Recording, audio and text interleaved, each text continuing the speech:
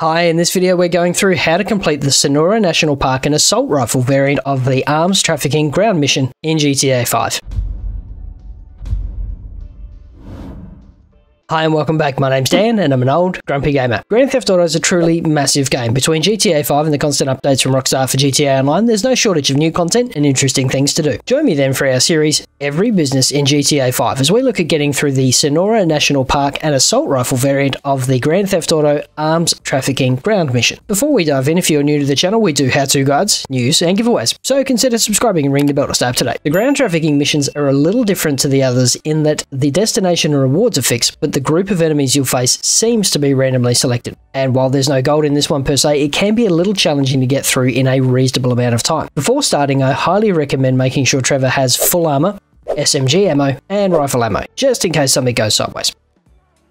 Let's pick it up as we're about to jump in the car. Right, so once we're in, we'll get our briefing again, and there is our marker. So we'll just set that up. Now it's a minute and a half or minute 40 to get here, so we need to be fairly prompt. And if you're paying attention, you'll hear that Oscar was saying we need to keep off the road. So once we get past the bridge, we'll go a little off-road. It doesn't have to be right off-road, but I think we'll just probably scoot along the front of the Alamo Seas beach there. So let's just scoot along the front here, the foreshore, and that'll keep us enough off the roads that it's not going to be a drama without getting us too unstuck too quickly. I want to try and stay in the dry sand rather than the wet stuff because that'll slow you down a bit. So now we can go straight across the highway, straight across the train tracks. Just be a bit careful here because it can become unstuck very, very quickly. And we can see the flare there. No sign of the enemies just yet, but I suspect they'll turn up soon. So we just want to quite gingerly head across here because the car can become very, very lively. There's the plane and there's the package. So just drive over the package.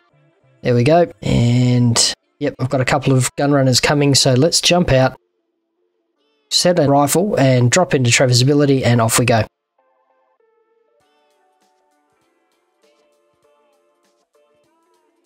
Alright, so they are kind of everywhere here, so what we want to do is use Trevor's ability as much as possible. Blow up vehicles wherever possible. And we're really keeping an eye on that mini-map to make sure that we're getting everyone. We don't want to be flanked, and it's also a really neat way to keep an eye on what's happening around you. There we go, so that's those guys. One fella off to the right there. He's done. Just a few more behind us.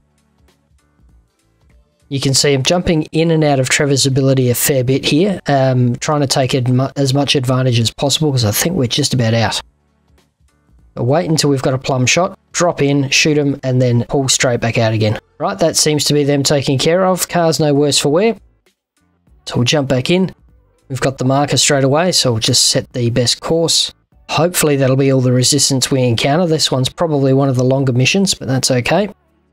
And again, trying to find that balance between going as the crow flies and then taking roads and reasonably flat surfaces because this vehicle is very, very lively. It is very, very taily and we can get unstuck very quickly. All right, looks like we've got a few more on our tail, but we'll probably, with any luck, just be able to outrun them. Stick on the foreshore here. Well, that's not our best work. Oh, that's a chopper.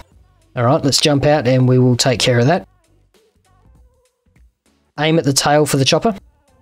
That'll make it drop much, much quicker than trying to take out anything other than the pilot. That's them sorted.